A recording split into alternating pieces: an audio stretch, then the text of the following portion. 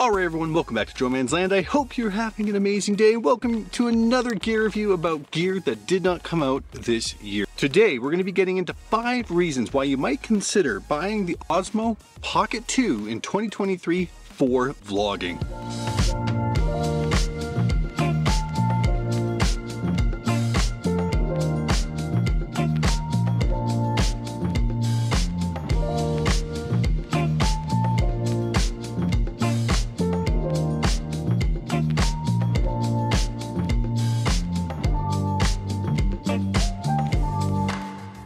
Without further ado, let's get into reason 1, which has to be the form factor. Look how tiny this little thing is. It is super small. It's got a great form factor and it can fit in your pocket, which when you're talking about vlogging is so important. People are always like, oh, just take your biggest camera, best lenses, and you'll get the best vlogs. Well, I mean, yes, you will get the highest quality, but do you always have your big camera with you when you want to capture fun moments? No! No! No! No! Probably not. With a camera like this, it's in your pocket, it's super easy to take around with you, and you won't miss anything. But let's get on to reason number 2. All right, reason number... reason number 2. Reason number 2 why you might want this camera is little dogs bark at. Reason number 2 is the image quality. This camera looks great. There's a few settings you have to get just to make it not look like an action camera when you're first using it. Hasta la vista, baby. Right now you're actually seeing me through it and it just looks stunning. The biggest thing I would recommend is just make sure that you watch a tutorial on how to get the best settings out of the camera depending on what your use case is. Maybe it's vlogging, maybe it is using it as an action camera. I'm not sure. And in the comments below, if you'd like me to make a tutorial on how to get the most for vlogging out of this camera, please let me know. Let's get into reason number 3.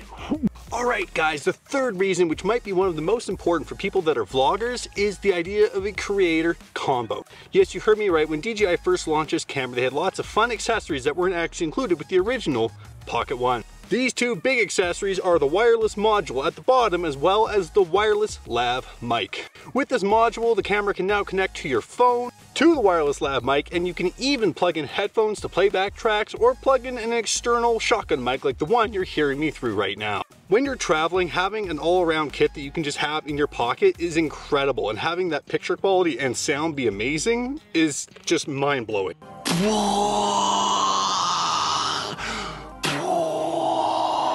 So let's switch to a sample of that with these right now before we get into the 4th and final reason. You're seeing me through that creator combo. I've got the max ISO set at 100.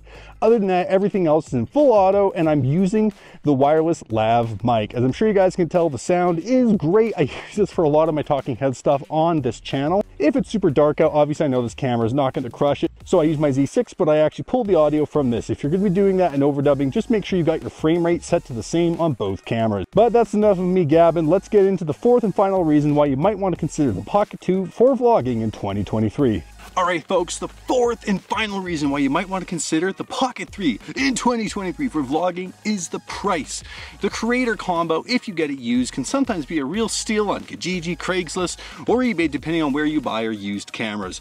I bought mine with the mic, everything, right around that $300 Canadian mark. You want to know what that is in USD? Look it up. So there you have it. There's a lot of good reasons to own this camera. I know I didn't get into super technical specs, and if you would like to see the technical specs in this camera, check out the description below. I do have a link to DJI's website where you can see the specs, the sensor size, all those good things. As well, if you are just a general filmmaker, there are lots of other good reasons to use this camera. The built-in time-lapse function, the hyperlapsing, all those things are also great tools for creators.